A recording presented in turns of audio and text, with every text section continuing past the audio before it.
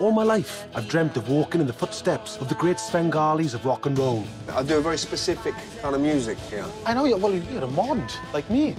Wait, you're a mod? Please tell me you were wearing that ironically.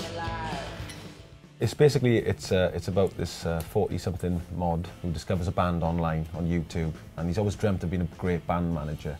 And it's one last chance. It's just kind of like the Welsh Rocky, I suppose, isn't it? So he kind of sort of says, look, I'm going to go to London with his, rock solid girlfriend, Shell, and to manage this band, take a chance finally, because he's a postman. He packs his job in and he goes for it. And it's all about the fact that he goes to London and his best mate is a record company boss there, and he thinks he's got an in. Of course, when he gets to London, things are very different to what he expects. He goes, lots of money very quickly. It's just an expensive place to be, great city. But it's about the fact that the band then take off that summer. They become the hottest band in rock and roll. And it's his sort of battle, to try and keep control of that, and whether or not he can, get them that legendary record deal or not. Give me 6 months, I'll get you a record deal. I think he's from like Birmingham. No, from Wales. I got beers. What's on then, mate? Yeah. We'll make this gig like when the Pistols play the Under Club, or when the Roses play the Hacienda.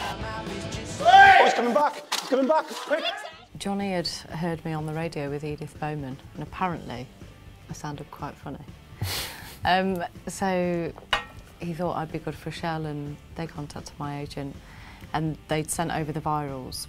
So first thing I did was watch them, and having a visual is a real bonus. It's a rarity, you get it. So I watched those and I was instantly entertained, and I thought they were absolutely brilliant. And then I read the script and I was like, I have to play this part.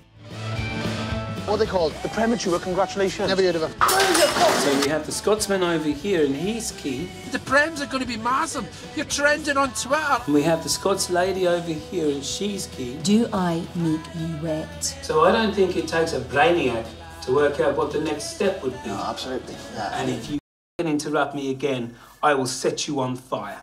I had like a 100% hit rate, which is ridiculous, really. I wanted a certain cast. Like, I wanted Martin Freeman's girlfriend to be Maxine Peake. Because I read that she was in Northern Soul, and obviously he's a very well-known mod. And I thought together they'd work really well. And they'd never worked together before. I don't think they'd even met. They do make like the best on-screen. Everybody says, they were a great on-screen couple. Obviously, there was other people like Michael Smiley I'd seen in Kill List, and I thought there's nobody more threatening than him in that accent. So, perfect to play sort of the lone shark, Eddie Webber from The Firm. So there was all those people that I kind of had in mind, and we were very lucky with timings and things. More Wenner Banks I wanted, and they all fell out. I have to say, the scenes with when me and Johnny are playing drunk, and we do the scene with Casey Brand. Oh, she's great, Katie. She petrified me. I was so scared because her character is so frightening. Yeah. And she's so funny.